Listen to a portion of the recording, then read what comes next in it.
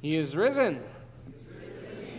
Amen. Well, wonderful, wonderful to be here on this Easter Sunday. We had a wonderful time this morning watching the sunrise come up. It was beautiful for the first time. I don't know how many years, young people, how many years since we've seen the actual sun rise.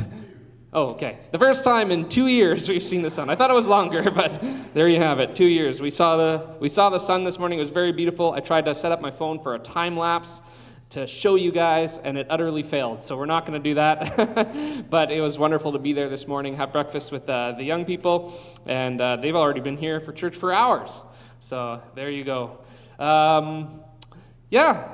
So I want to start by just talking a little bit about what we've been doing, because this is a wonderful celebration this Sunday. But for those of us who call this church our home, if you're visiting, you'll realize we've been looking forward to Easter for a long time already. We've been anticipating this day for quite some time, because we've been each week learning and reflecting on the cross, and specifically the statements of Jesus that he said from the cross. We've been studying that for the past 6 weeks, the entire series of Lent. We've been reading in the Gospel of John for devotionals. We've been interceding for the church in prayer on Wednesday nights. And so it's been an incredible journey, actually, leading up to this Resurrection Sunday, and listening and learning from Jesus on the cross. Because as it turns out, Jesus wasn't silently hanging on the cross. Roman crucifixion was a form of execution designed to be drawn out. And so there was time. And Jesus used that time as he was dying to preach, to pray, to minister to those next to him. And he said some very profound things. And these are profound encounters from the cross. And today, I'm going to be sharing the last one with you. We're going to be looking at that this morning.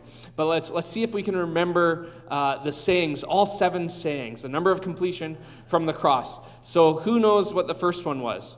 Or maybe we don't even have to do them in order. Let's see if we can get them. I thirst, that's one.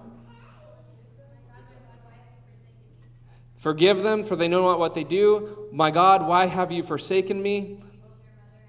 Yes, behold your mother, behold your son. That's Jesus says to John, and he's taking care of his mother. Behold your mother, and mother, behold your son. It is finished, and today you'll be with me in paradise. Yes, he says to the criminal who's dying right next to him.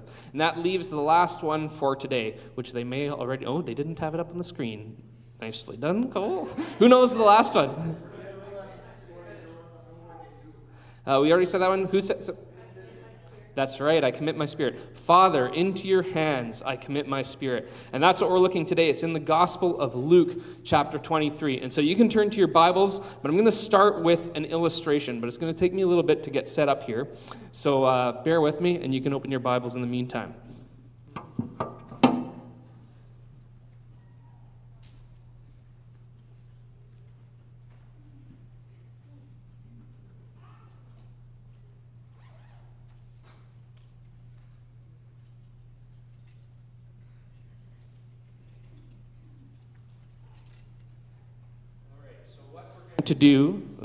What we're going to do is we're going to play Guess the Song.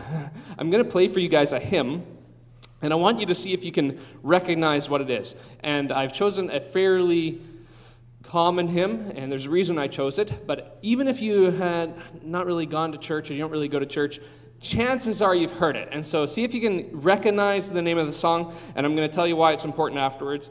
But I'm going to play it on my violin. I'm going to attempt a string quartet for you on my own. So we'll see how this goes.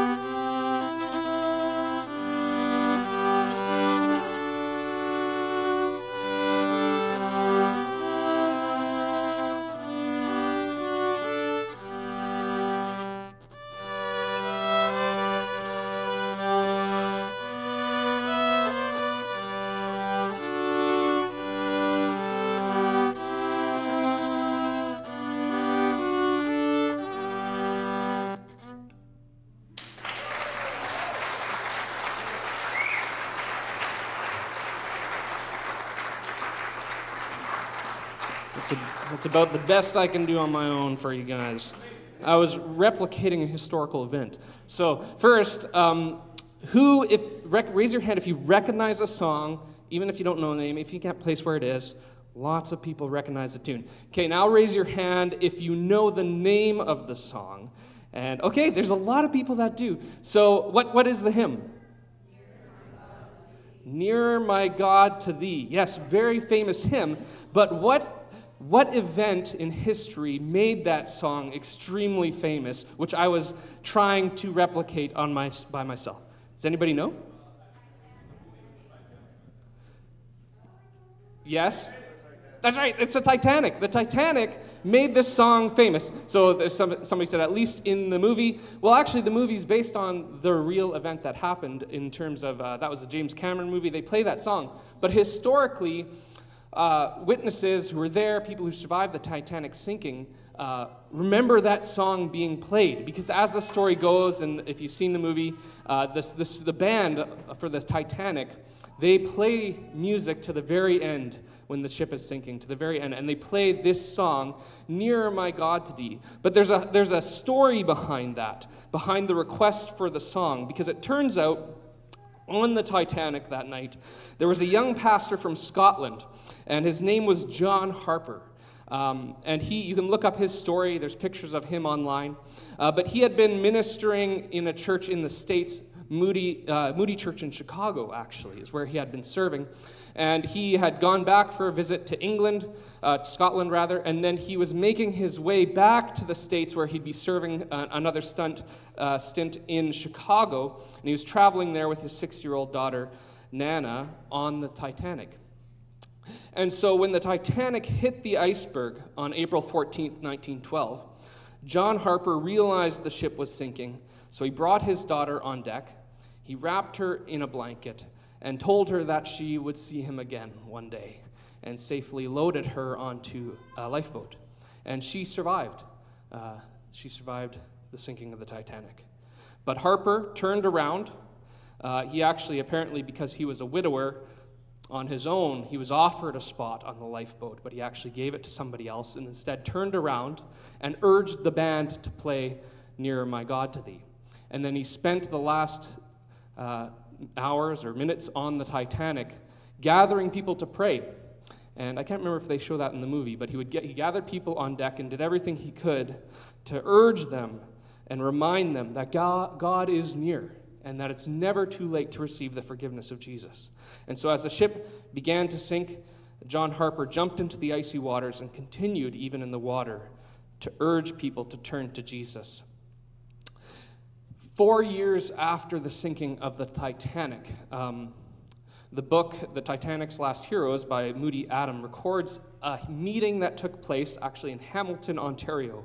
And there was a young man there that night named Aguila who stood up and shared his story. And here's what he said. I'm a survivor of the Titanic. When I was adrift on that awful night, the water brought Mr. John Harper of Glasgow on a piece of wreck near to me. Man, he said, are you saved? No, I said, I'm not. He replied, believe on the Lord Jesus Christ and you will be saved. Then the waves bore him away. But strange to say, a little while later, they brought him back again. And he said, are you saved? No, I said, I cannot honestly say that I am. He said again feebly, believe on the Lord Jesus Christ, and you shall be saved. And shortly after, he went down. And there, alone in the night, and with 2 miles of water underneath me, I believed. I am John Harper's last convert. No matter what you think about faith or believe about Christianity or Jesus, there's something about a testimony like that you have to respect. That John Harper died with a conviction that death actually was not the end of things. He died believing that God had come near to us, that nearer my God to thee, that God was near. And he believed it with firm conviction to the very end, that God has been made not only possible to receive salvation, but incredibly accessible. That salvation is literally only one prayer away at the end in the waters. Believe on the name of the Lord Jesus and you'll be saved. And of course, that's a quote from Scripture, Acts 16. John Harper died with that conviction that the grave has no power over those in Christ, that there's newness of life, eternal life, because the path to God has been cleared for us. This is what Easter's all about. That's what Easter's all about. When Jesus died, it says in the scripture we're about to read, the curtain of the separation in the temple that separated the presence of God in the most holy part of the temple and the rest of the temple was torn top to bottom. That because of Jesus' sacrifice, now the path had been made for God to be brought near to us. That he was accessible, that the brokenness and sin that barricaded us from the presence of God had been paid for in full, and the path to his presence was paved by mercy and grace for us. And so with that, we're going to read Jesus' last words from the cross as he died in Luke 23, picking up in verse 44. It was now about noon, and darkness came over the whole land until 3 p.m, for the sun stopped shining. And the curtain of the temple was torn in two. Jesus called out with a loud voice, "Father, into your hands I commit my spirit." And when he had said this, he breathed his last. The centurion, seeing what had happened, praised God and said, "Surely this was a righteous man." And when all the people who had gathered to witness the sight saw what took place, they beat their breasts and went away. But all those who knew him, including the women who had followed him from Galilee, stood at a distance watching these things. The word of the Lord. Into your hands I commit my spirit. And of course, you know that up until this point in the story, Jesus has actually been in the hands of a lot of different people. Actually, it's a theme in the scripture, especially in the Gospel of Mark, that Jesus is constantly being handed over continually. The Greek is paradidomai. He's literally being paradidomied over and over and over again. So he's handed over by Judas to the religious leaders, the Sanhedrin. Then the Sanhedrin hands him over to Pilate. Then Pilate hands him over to Herod. Then Herod hands him over back to Pilate. And finally Pilate hands him over to the executioners. And so Jesus is constantly being handed over. And by these hands, they beat him. And with their hands, they bind him. And with their hands, they crown him with thorns on his brow. And with their hands, they whip his back until it's raw. And with their hands, they nail him to the cross. Many hands have abused Jesus. But in this last statement, Jesus tells us that it is not their hands that determine what his life will accomplish. Not the hands of men that will determine what his life will accomplish. He actually told his followers in John 10 that nobody takes my life from me. I give it up freely. They do not control the circumstances of what's happening. These hands do not have power over him. Jesus chooses on the cross to commit his spirit into the only hands he trusts, the Father's. And then he breathes his last. And we get this remarkable response from the centurion, which I want to think about a little bit right now. It's remarkable because we're told he sees what's happened and he glorifies God. He praises God. Doxazo is the Greek word. Glory. He glorifies, he praises God based on what he's seeing. And this is significant because the centurion is a kind of like a neutral party in the whole thing. He's not on somebody's side. He's not a Jew. He's just there doing his job. In fact, we know that this centurion, it says the centurion. This is an officer. It's his job, actually, to make sure the crucifixion happens properly. He's the guy on duty. He's the guy in charge of the whole scene that's happening. And so a centurion would have been in command in typically 80 to 100 Roman soldiers. So this isn't just like a new Roman recruit or an untested, new soldier who signed up yesterday. This is a seasoned veteran. Cold, calculated. He's been to a lot of killings. He's been to a lot of crucifixions. It's his job. He's the man in charge, and he's overseeing it. Cold, calculated, efficient, and pragmatic. He would have to be an officer in the Roman Empire.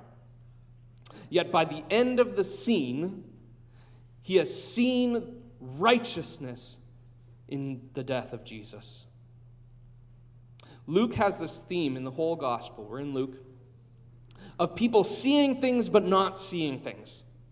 And so people are seeing stuff that happens, but they're not actually understanding what's happening beyond just what's in front of their eyes. And so Jesus actually explains to his disciples earlier in the gospel that he teaches in parables on purpose. He says in chapter 8, I teach in parables so that seeing they might not see, and hearing they might not understand. And then he's opening literally the blind eyes of people in the story, and yet in the next story, people don't understand or can't see what he's talking about. We see Zacchaeus can't see him, so he climbs a tree. It's over and over. There's this idea of seeing and sight, and then not actually seeing what's really taking place. And Luke is telling us here at the crucifixion scene, the centurion sees. He gets it. He understands that to be in Jesus' presence, even in Jesus' dying moments, is to be in the presence of the righteous one, in the presence of God himself. And he declares, surely he is righteous. And Mark and Matthew say that he also said, surely he is the Son of God. And we see in verse 44 that the sky darkens. So what's that about? Is that just adding to the good storytelling? Like, is that foreshadowing? Why is the sky darkened in the story? Well, we know actually that it's not just to add drama, because Luke tells us in chapter 1, his purpose in writing this entire thing is to record history. He's telling the events as they've happened, according to eyewitnesses. That's what he set out to do. It says so in chapter 1. This is what happened according to the eyewitnesses. The sky darkened. So he's not adding like dramatic storytelling here. This is what happened. So what is it about then? Why did darkness fall when Jesus died? Well, we know that over and over in the Old Testament, that when the Old Testament describes the day of judgment, often called the day of the Lord, the day when God's justice will be done on sin and brokenness in the world, the great and terrifying day of the Lord, sometimes called the day of judgment, the day of justice. It's the day when God enacts his righteousness. When that's talked about in the Old Testament over and over and over, it's prophesied that it will be a day of darkness. Joel 2:31, the sun will be turned to darkness before the coming of the great and dreadful day of the Lord. Zephaniah 1:15, a day of wrath, a day of distress and anguish, a day of trouble and ruin, a day of darkness and gloom, a day of clouds and blackness. Amos 8, verse 9, on that day I will make the sun go down at noon and darken the earth in broad daylight. I could go on over and over, there's lots. But what is Luke telling us? This is the answer to all the riddles, the answer to everything that's been prophesied already. This is the judgment day before the judgment day.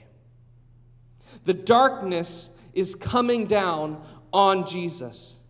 The eternal justice of God, the great and terrible day of the Lord, is coming down on Jesus. The judgment of God that destroys evil and demolishes it is coming down and destroying him and demolishing him. He was judged so that judgment doesn't fall on us who believe. The centurion realizes in this whole conflict that's playing out, the whole uproar that Jerusalem's been in for the past week around this Jesus character, he realizes that it's not actually the religious establishment that are the righteous ones. It's not Pilate who's righteous, who's the righteous one. It's not the Roman Empire who's the righteous one. Even he, the centurion, is not righteous, just doing his job, standing there realizing, hammer in hand, that he's just crucified an innocent man. There's only one righteous one, and he was there on the cross. And all of us stand like that centurion at the foot of the cross, hammer in hand, having driven in the nails by my sins, my shame, my guilt, only to realize that he's up there for me, that he did it for the centurion, that he did it for me and for you. The day of darkness means that if you receive him, you are as free from the penalty of your sins as if the penalty's already been paid, because it has.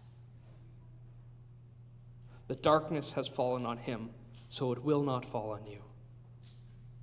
We are the ones who deserve to be cast out, but because of this day, we're brought in. Nearer, my God, to thee. He's near. And it means that we too can actually pray this prayer alongside Jesus. Father, into your hands I commit my spirit. Into your hands I place my life. And not just at the end of our life either, all throughout our life. I can live from that posture. That the death and resurrection of Jesus means that we have an invitation to place in God's hands whatever it is that is burdening us or condemning us or holding us back in bondage, that can be placed into the capable hands of the Father. We can pray this with Jesus. Eugene Peterson says this: because Jesus prayed this prayer, so can we. We will never know what Jesus experienced, nor will we ever go through the depth of what he experienced. But because of Jesus, even when we are at our worst, in our deepest struggle, we can pray this prayer like him. When we come up against darkness that doesn't quit, death that steals our life, we can choose to trust in God, to say, Father, I trust you with my life. It was a prayer of unquestioning trust, readiness to leave everything in the hands of the Father.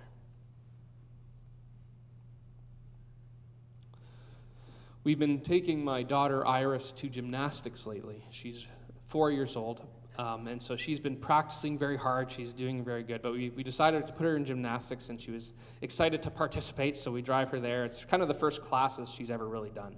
But she has a teacher and a little class, and they do very limited gymnastics, I will say, for 4-year-olds, but they do gymnastics, and one of the things they have to do is they have to learn to start hanging from the bar. And so it's pretty high because they just have the one bar for adults. So they put a bunch of pads, but the little kids are kind of they walk up these stairs and then they hang from the bar and they practice, and she has to lift her feet up to try and touch the bar with her feet. And so I had brought her and I was watching from the sidelines as she's doing this, and the teacher, it was, I kind of felt bad for the teacher because the teacher was very carefully helping her kind of hold on to the bar and was watching her, and then some other kid screamed, and right as she looked like this, Iris fell and dropped onto the pads. There's still pads, but she had bit her tongue on the way down. It was quite a hard fall, and so she's crying, she's screaming, and she was quite upset about it. Well, and I did, of course, what any father in this room would have done for their child. I ran to her side, I came near to her, and I picked her up in my hands, and I comforted her, and I held her until she felt that embrace and was able to recognize it. And then, of course, the next thing we did is we tried again. And so she's a little nervous now, of course. She actually has this little mantra she says. I don't know, what does she say, Alice? I'm brave. She took it was really quite cute. Takes a deep breath and closes her eyes. I am brave, I am strong, and I can do it. So anyway, but you could tell she was still very nervous because obviously, and she had just bit her tongue and was bleeding, but she was determined to try again, so she got on the bar. But she said this time, I'm nervous, she says, Daddy, will you catch me? And I said, yes, of course I will.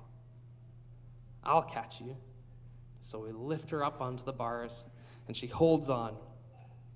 I'll catch you, Iris, if you fall. This prayer means that you have a good Father today. A good Father with hands outstretched, waiting to catch you, waiting to hold you when you fall. That you can trust his hands because of his deep love for you. He really can. And Iris is hanging there. And of course, the next thing you know, she says, help, I'm falling. Help, catch me. And of course, I'm right there beside her, I'm actually behind her. So she couldn't see me. She didn't know necessarily, am I still there? She said, just help, catch me. And I actually said, Iris, I can't actually catch you unless you let go. She's white-knuckling there. She's holding on, desperate for still that, I got to hold on. And I said, I can't actually catch you unless you let go. And I was reminded of how many times we just white-knuckle our way through life, holding on to things with the tightest grip we possibly can, stressed out of our minds, trying to hold on just a little bit harder, a little bit longer, hold on to a little bit more, try to control a few more things in my life so I can feel secure. But all that ends up happening, of course, is that we feel more and more stressed, more and more anxious about it. And Jesus is inviting us to put into his hands, to release, to surrender all of it into his hands, his capable hands, the things that we've been trying to hold on to for so long, that into his hands you can commit your life, that it's time to hand it over, and that you're handing it in to good hands. Amen? His hands are good hands. His hands have been bound and nailed so mine can be free and healed. We are in good hands. Good hands in the storms of life. Good hands even when other hands have hurt you. Good hands, even when your own hands fail you. Good hands that uphold you when you cannot stand another day. Jesus, in his most desperate moment, ran into the hands of the Father. Into your hands, Father, I commit my spirit. And so I don't know what's going on in your life today, the anxieties for tomorrow that you might have, or the troubles of the past that haunt you. But I do know that when you commit your life to Jesus, you're in good hands. The only hands capable. John 10, Jesus says in verse 28, I give them eternal life, and they shall never perish. No one will be able to snatch them from my Father's hands. You're secure in his hands. And in this time of uncertainty and the troubles of the world and all the stresses, the resurrection of Jesus gives us good news, that our own personal failures cannot undo the faithfulness of Jesus on our behalf, that our failed human systems that we built cannot thwart the love of God and his plan to renew the world, that the resurrection of Jesus is the good news that something cosmic happened that day, that Jesus opened up a new future for us and for all of creation, that you can experience true freedom, the kind of freedom that robs the grave, the kind of freedom and hope that death can't even steal. Jesus knew that his body was going to the grave, but his spirit would live, and that death was not the final word. Because we know the cross wasn't the end of the story, was it? Early Sunday morning, he rose from the grave. Death could not hold him. And this is the hope that we have, that Jesus is Lord over sin and death, and it has no hold. And so you and me are freed now, completely free, to release into hands and to live boldly and courageously, even in the face of great struggle, in the face of great disappointment, in the face of the hands of others who have hurt us, in the face of the things and our failures that we've done. That even in the face of death itself, like John Harper on the Titanic, we can know God is near. And you can trust his hands, for Christ has already overcome the grave. And so the words of John Harper are true today. Are you saved? God has made it so accessible to experience the salvation and to be near to him. There's literally nothing to be done, nothing you can do to actually receive it. It made me think of it's just finished, absolutely finished. It made me think of like anything you try to do actually detracts from it. It's like I like woodworking, so I have this big canoe that I've refurbished and I've redone, and we had it here for an NPC thing that some of you were at. But like I put a lot of work into that. I did it. I completed it. At some point, I varnished it up and I said, "It's done. It's finished."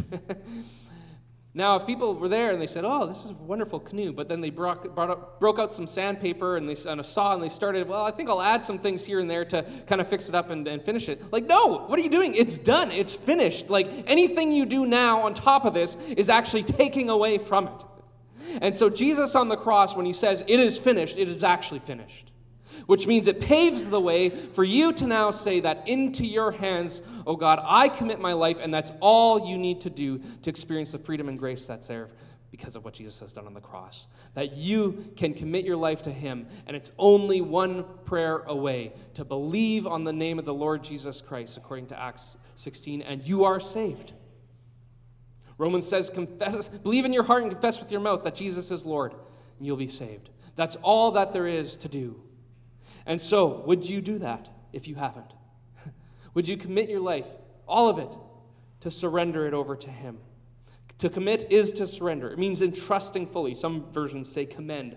I commend my spirit. It means to place in front of someone, to surrender all, to commit your life into his capable hands, to commit your family, to commit your marriage, to commit your children, your future hopes and dreams, your plans, your pursuits, your accomplishments. Commit them to him. Your finances, your past struggles, your pain, your woundedness, your bitterness, your illness, you can commit it to him. All of it can be committed to him. Whatever it is that you need to hand over today to the Lord, you can trust he will catch you. His hands are good. The old hymn says, all to thee, my blessed Savior, I surrender all. I give it all to you.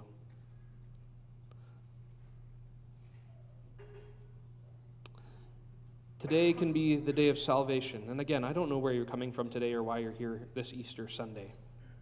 But this is something that I've experienced firsthand, and it's the testimony of people around you everywhere in this room.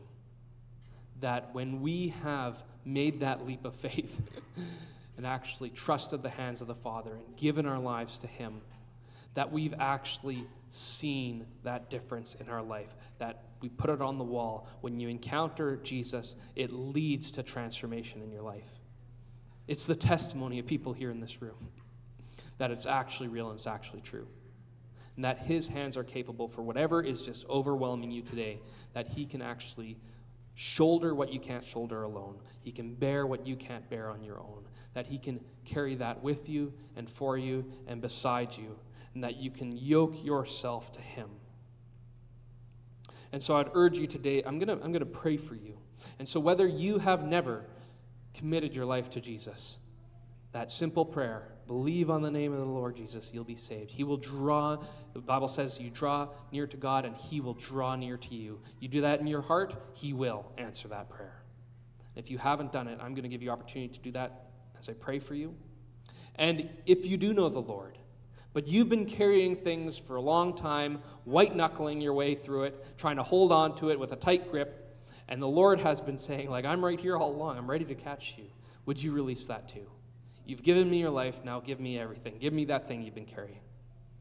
The Lord wants to bear that burden for you. That's his invitation. So I'm going to pray for you as well. When Jesus said that, I commit, Father, into your hands I commit my spirit, he's actually quoting scripture there.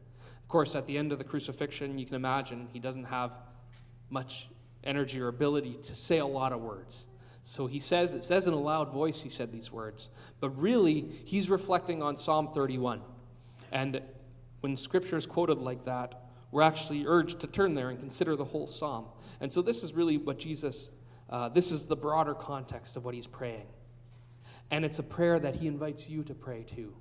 This is Psalm 31, verse 1. In you, Lord, I have taken refuge.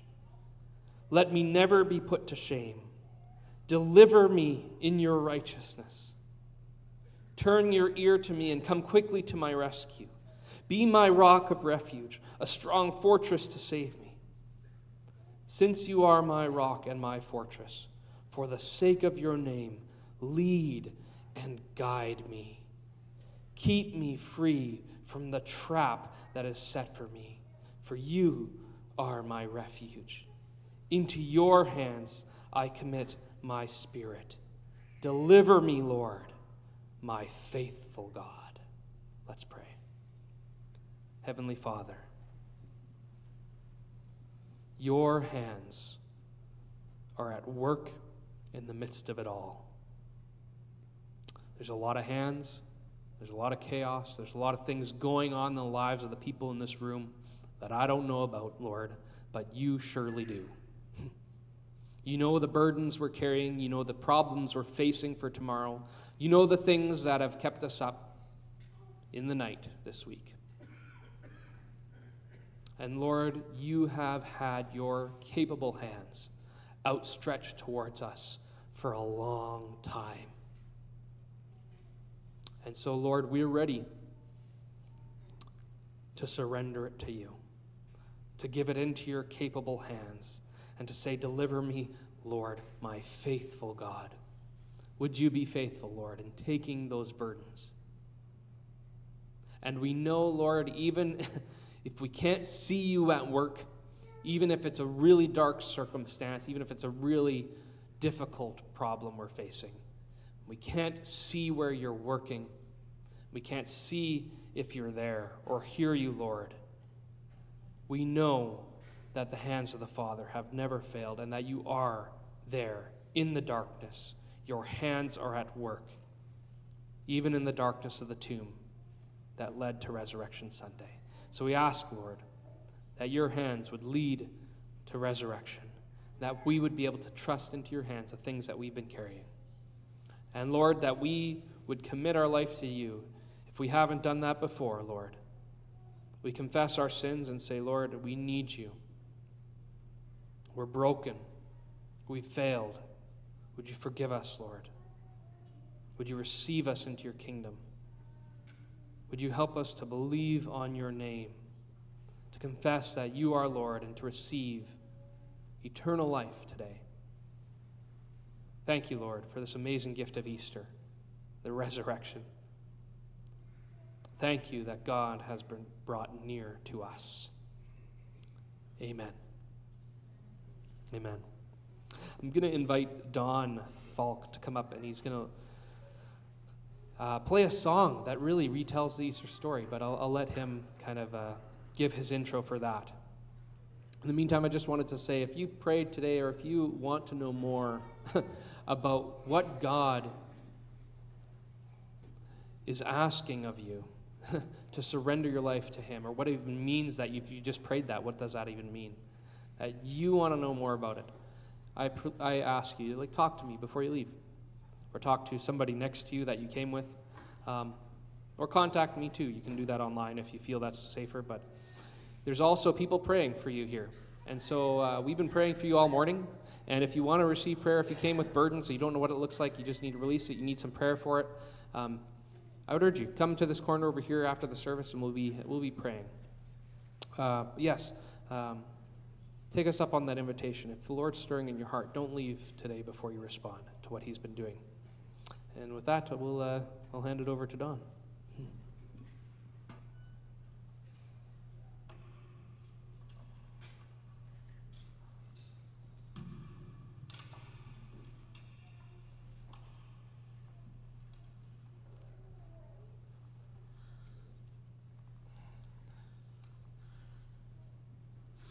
Don Francisco, he recorded an album in 1984 called Holiness, and on that album, one of the songs he recorded told of the trial, the crucifixion, and the burial and resurrection of Jesus.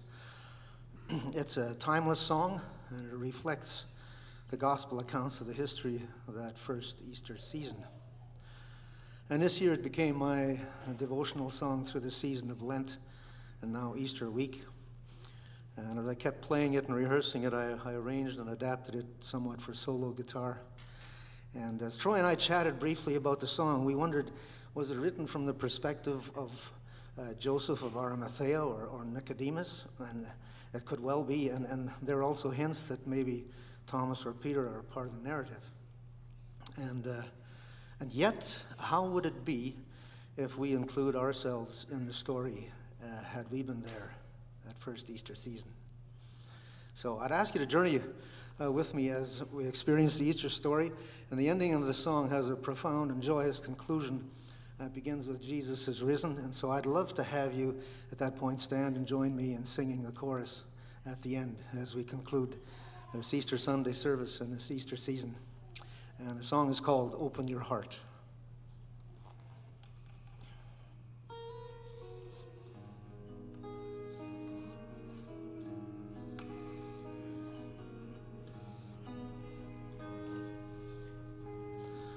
and I forgot to turn the lyrics, get to the lyrics, and believe me, the song is fairly lengthy, so it's kind of hard to remember all of them.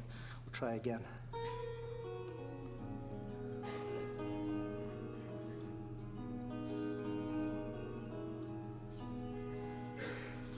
My story isn't one of faith, it's one of doubt and shame, and the cowardice fear of men will bring.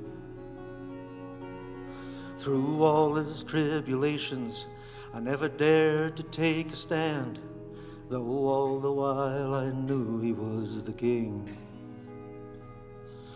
Almost all the others on the council had agreed, but I thought that all the threats were only talk, till they began to speak of murder. In the end I had to leave when they asked me which disciples could be bought.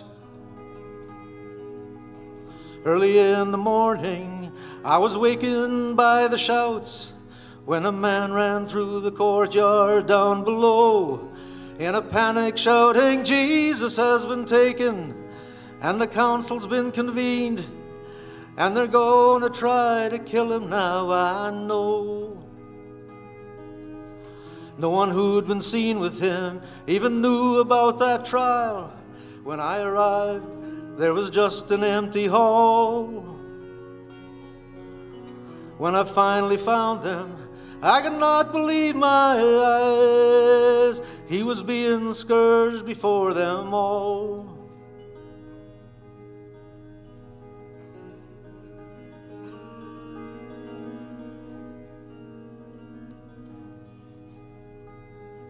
The crowd cried out for murder, but he never made a sound, and at last they led him back inside the door. When Pilate brought him out again and said, "Behold the man," I couldn't hold the tears back anymore. He bore no resemblance to the one I used to know. From his face you couldn't tell he was a man. From the beatings and the lashings and the thorns upon his head, he stumbled and he almost couldn't stand.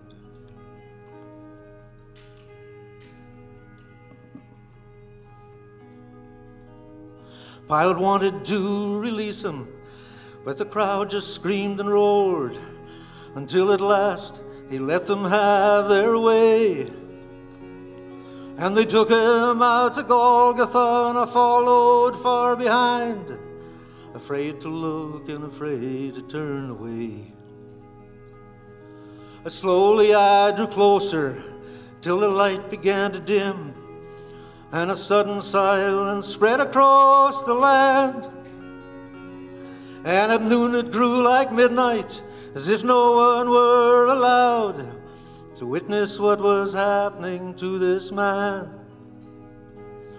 My God, what have I done to turn your back on me?" His scream of anguish echoed down the hill, and it seemed I heard the misery and the sickness and the sin of every man who ever lived, never will. And in agony he raised himself, and he pulled against the nails, just enough to fill his lungs for one more cry. "It is finished, Father, unto you I now commit my life." And he breathed his last, and he bowed his head, and he died.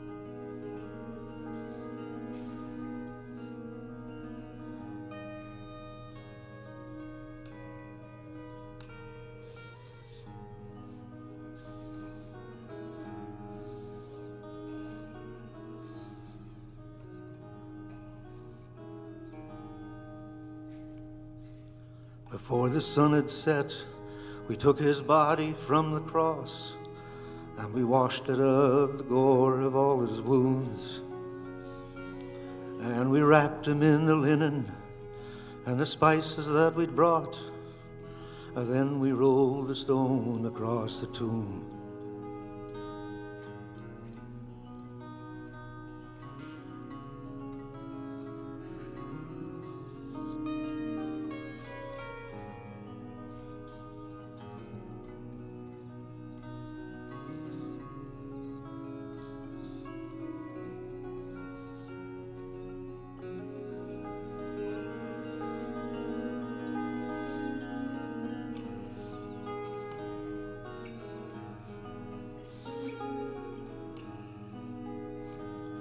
Well, at first it was the women, then Peter said so too. Then 2 more came from Emmaus in the night. And then he himself was standing there, and his glory filled the room. And the darkness in my soul was filled with light. When he turned to me, it seemed the others disappeared. And he touched me, and I saw his hands inside. And the words he spoke to me alone drove all my fears away and lit a fire that's burning deep inside. And then he told us all, as God sent me, I am sending you, and to destroy the work of Satan and to preach deliverance to the captive and the gospel to the poor, that heaven has come down within their reach. So now as he's commanded, I'm here before you all, with a courage that I know is not my own, to tell you that he's risen, Jesus is the Lord, and salvation now is in his name alone. Jesus is risen, and the battle is done. Yield to his Spirit, worship the Son, and take his forgiveness. Let healing start. Jesus is Lord now. Open your heart. Yes, Jesus is risen, and the battle is done. And yield to his Spirit, worship the Son, and take his forgiveness. Let healing start. Jesus is Lord now. Open your heart. Jesus is Lord now. Open your heart.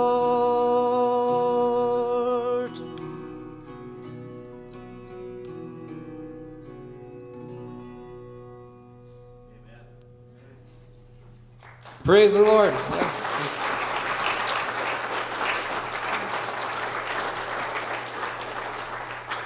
Thanks so much for coming, and as usual, like an invitation, next Sunday, 10 a.m. We do this every week. And of course, come for prayer like I offered.